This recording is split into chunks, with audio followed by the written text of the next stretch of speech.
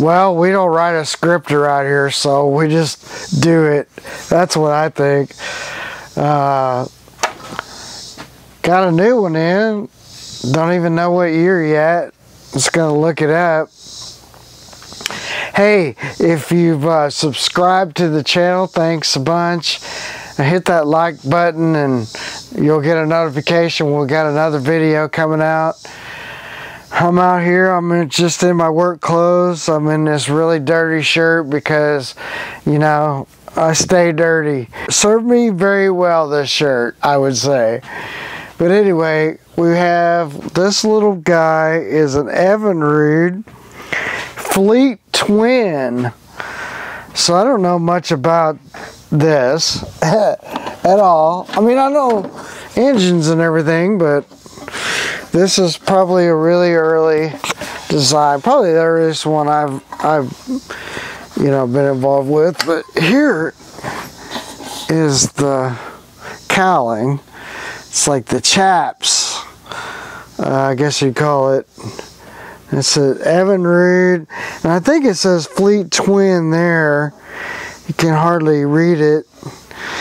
It kind of, you know, goes together like a Mercury with this little design over here, but then it like opens up. Whoa, opens up like this, and so you got to get your choke knob, and if you can even see this, hold it like that.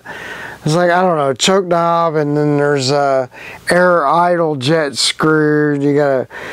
You could take them off with a screwdriver, but this is how it came off, and it's pretty cool. I don't know how well we can read, but it's got little directions that's up here, and I'm sure that you can't read it, but you know, starting and operating instructions.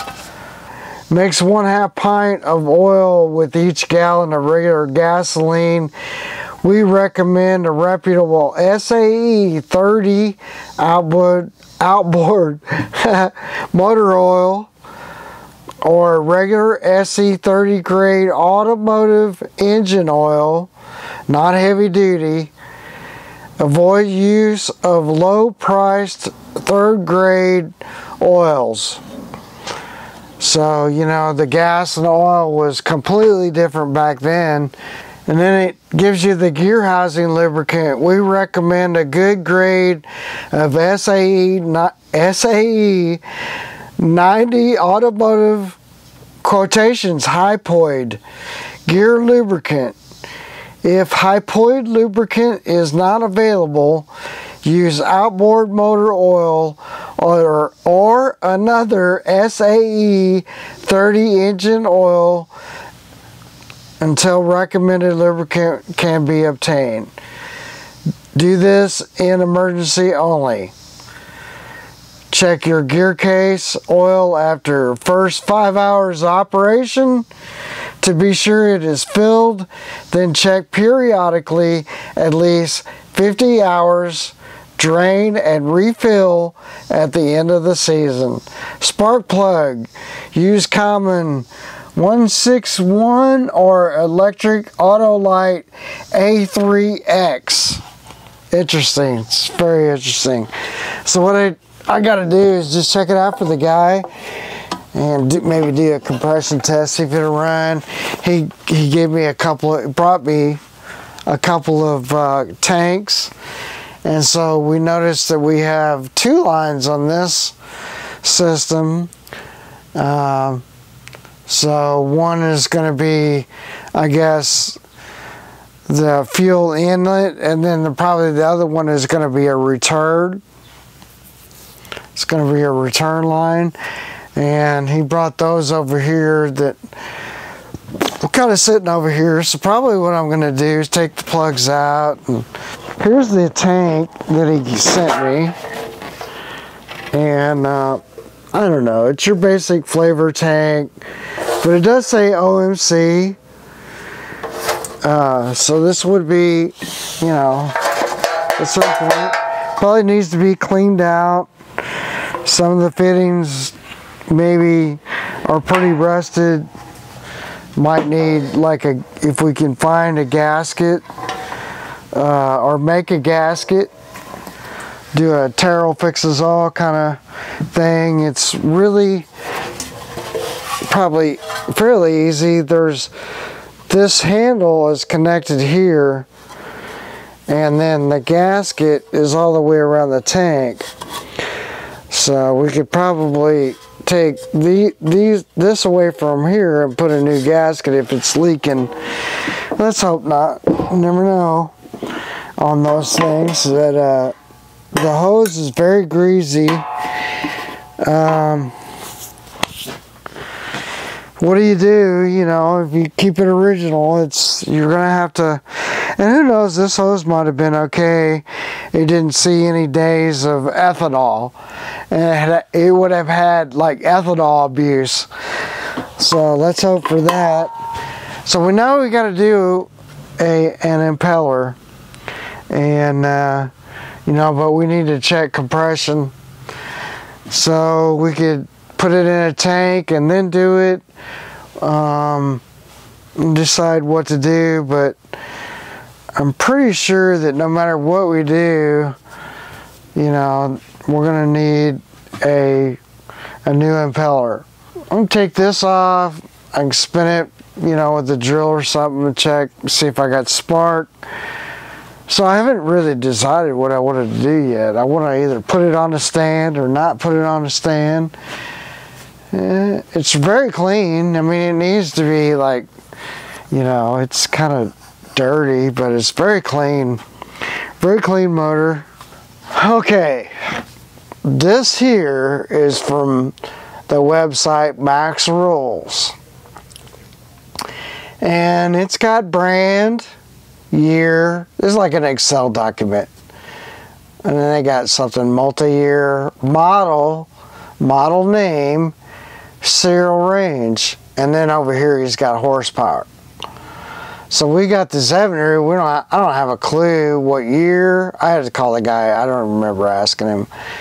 But if we scroll down, we'll get to the Evinrudes. I mean, somebody's really taking their time putting this all together.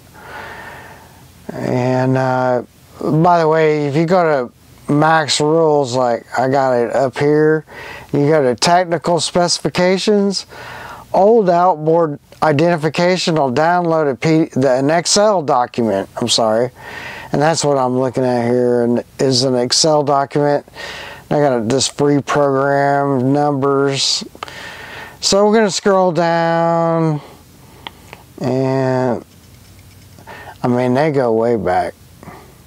There's an Emmons, you know, and then we got Evinrude, 1910 or 1909. I've seen some other ones on here that were earlier. We're going to scroll this down, and we're looking over here in this F column. The model of that engine was, what did I say, 7520. So I'm saying it's probably 50s or 60s.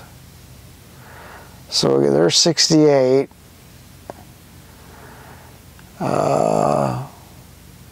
So we got a lot of unknown there. And we don't even know what horsepower it is.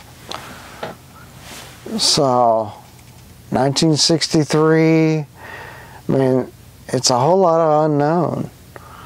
Alright, well, my camera turned off. I guess it's low battery.